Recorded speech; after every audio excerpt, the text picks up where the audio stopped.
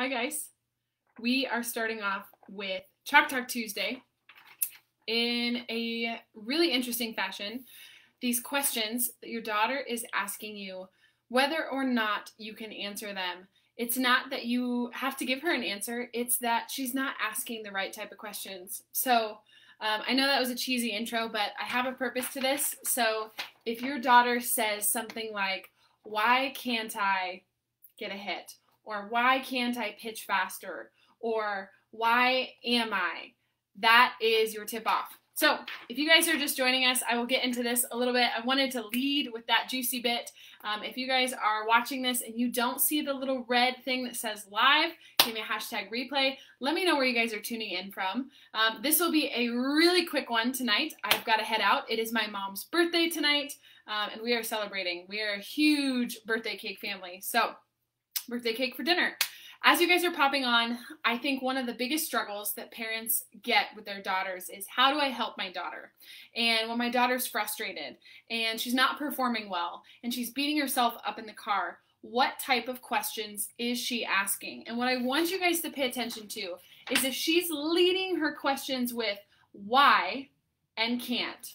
Why can't I hit? Why can't I pitch? Why am I not? I want you guys to understand that whatever questions she's asking, her brain will seek to answer. So if she says, "Why am I sucking today?" her brain is going to give her every reason why she's sucking.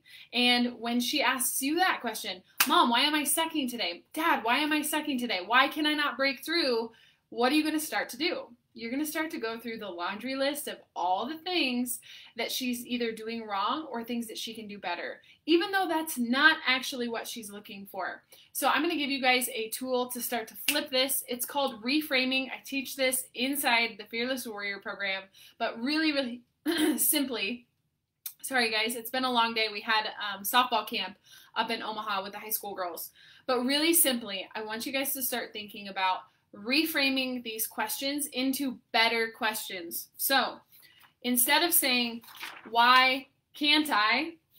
you're going to replace that with the opposite. "How can I?" And I'm actually out of room on my wall. Otherwise, I would write this out for you guys. But I want you to understand this is a framework that you're going to teach your daughter. She can journal these thoughts or she can replace this. So instead of saying, "Why can't I?" she's going to say, "How can I?" So let's put that into an example. So instead of saying, "Why can't I hit today?" she's going to say, "How can I hit today?" And then that's a productive conversation. That's a fruitful conversation in the car ride. Whether you're on your way to a game or whether she had a bad game and you're talking about how can she do better next time, that's a completely different conversation. So I want you guys to pay attention to that. Change the "why can't I's" into the "how can I's" and see what magic unfolds. The second thing that I will give you guys is, as they're asking these questions, if you as the parent give them unsolicited advice that they're not ready for, they're going to shut down. And so for you guys, I would always phrase it in, "Would you like to know what I think?" That is one of the best terms that you can say as a parent and as a coach. Would you like to know what I think? And then they're either going to say, "Sure, what's mom and dad going to have to say?" And then it eases them into the conversation. Or if they say, "No, I don't really want to talk about it." "Okay, great. Can we talk about this later?" And you're either going to get a yes or a no. And if you get a no, "We can't talk about this later," then you can have that conversation of, "Hey, I really would like to have this conversation. I understand that you're frustrated and that you had a bad game, but eventually we're going to have this conversation." So I said I would keep it super short. This is going to be one of the shortest Chalk Talk Tuesdays ever. I hope you guys got something out of that. If you had an aha moment or a really big takeaway and you loved this, make sure you share it or tell me what your biggest takeaway was below. Change the "why can't I's" in the "how can I's," and then "would you like to know what I think about it?" and see what magic unfolds. Whether you're in the car ride on the way to games, whether you're at home, or post-game review as parents and players. So, okay, I hope that helps. I hope you guys have a fantastic Tuesday. I will see you next Tuesday right back here for another Chalk Talk Tuesday.